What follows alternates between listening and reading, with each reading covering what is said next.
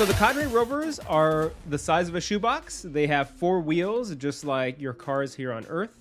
And they also have a stereo camera in the front, which allows them to take 3D images of different types of terrain. The main thing that we were trying to study here at Slope is, given the current wheel design, what terrain can it move in? So for example, at what slope is the rover able to move forward if it were to climb up a hill?